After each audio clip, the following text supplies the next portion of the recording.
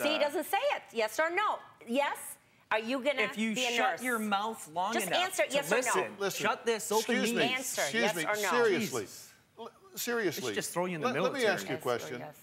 Honest to God, seriously, do you think I don't know how to conduct an interview? No, I know you do. Okay, then let me do it.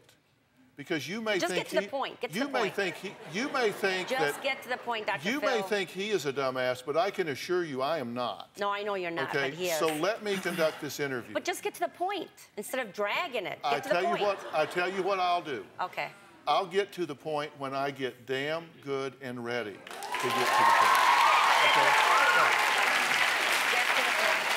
With the time that you have, do you plan to get a second job or start back to school and use that time?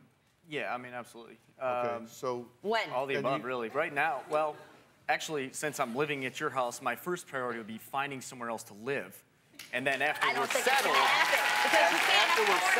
it takes a married couple to do when they move 680 miles. What went into the decision to move into this person's house? It's free. No, because yes, it is. we could have moved into my mother's house. No. Be a little bit 15 minutes more for travel. Why not stay in Tennessee or go to Puerto Rico? Because there are jobs Puerto Rico down actually there. sounds nice. Because he relies on No, seriously, there are jobs down there. There are things, and obviously this is a highly toxic interaction. Why would you subject yourself to this? That defies logic. In my job, and he's a freeloader.